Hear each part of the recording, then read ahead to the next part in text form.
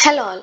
In today's video we are going to focus on the telecom billing domain related test scenarios and test cases. So as if you are if you are planning to work on the telecom domain, so or if you get a chance to work related to the telecom billing domain, so basically what will be the different scenarios you can consider and what are the related test cases or test steps you have to follow, so we are going to discuss over here. So basically in telecom billing we'll consider a different modules like verify the plan activation billing, then test we have to test the call duration, then data usage, then billing for the value added services, then roaming charges, then for discounts and promotions, and the bill generation and the delivery. So these are the basic models which we are going to consider. So basically when you want to write a test cases, so before that you must aware about the what are the different test scenarios. So for that you are going to consider the different scenarios like verify the plan activation billing, right? So here to ensure the for plan activation billing, here you are going to ensure the correct billing for the plan activation, right? So what will be the test step? Like you are going to activate a new plan for particular subscriber and check the billing details in the subscriber account. For that you are going to make for testing purpose you can activate the plan for one subscriber. Then what will be the expected result? The billing system should reflect the correct charges for the plan activation without any discrepancy. Then the second module will be the test call duration billing. So here the scenario will be to verify the accurate billing for the call duration. So what will be the different test step? So you are going to place a call for known duration from one subscriber to another, and here you are going to check the bill for call duration to the subscriber's account. Means whatever will be the call made, you are going to check against the plan. Means for example for 1 minute what will be the charges, and according to that the expected result will be the bill which is generated for particular call duration should match to the actual call duration according to the plan or the charge sheet. Then the next will be you are going to verify the data usage. Means how much data your subscriber is using, and according to that the bill generated is correct or not. So here you are ensuring the accurate billing for the data usage. So what are the different test steps? Here you use a known amount of data for browsing or downloading. Your subscribe means for particular subscriber you'll use some data for browsing purpose or for downloading something, and you are going to check the bill data usage in the subscriber account. So the bill data usage should match to the actual data usage without overrating or overbilling or underbilling. Means whatever will be the data used by the subscriber, and according to that the bill must be generated as per the charge sheet.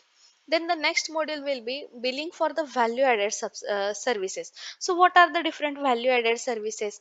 So basically the value added services means any extra plans particular subscriber has taken. So here the test steps will be uh, for one particular subscriber you can add some value added services like international calling pack or anything. So and then utilize that particular service for particular subscriber and check the bill amount for service in the subscriber's account. Then the bill amount should, here you are going to check the bill amount should accurately reflect in the usage of the subscriber's value added service. Then the next module will be you are going to verify the roaming charges. So here you are going to ensure the billing for the roaming charges, right? This will be the scenario. So here travel to a different region or the country where the roaming charges apply, and make a calls, send message or use data while roaming, and check the bill amount for roaming usage in the subscriber's account. For that particular to check the roaming, there are some tools or the some you can say the commands will be there.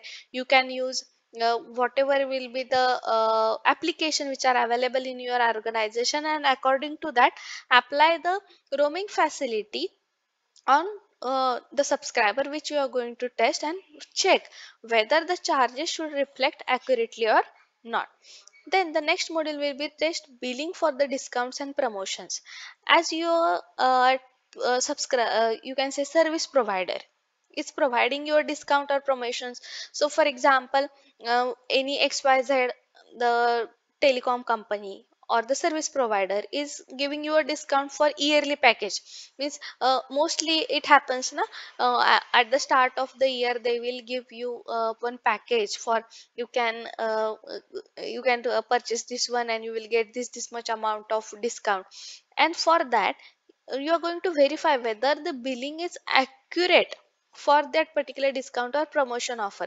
So here you can apply the discount or promotion offer to a subscriber account, then utilize the service coupons or the code which are provided by the service provider, and check the bill amount. So here the expected result will be bill must be correct according to the discount. We have to check the whatever will be the discount available by you is correctly applied or not.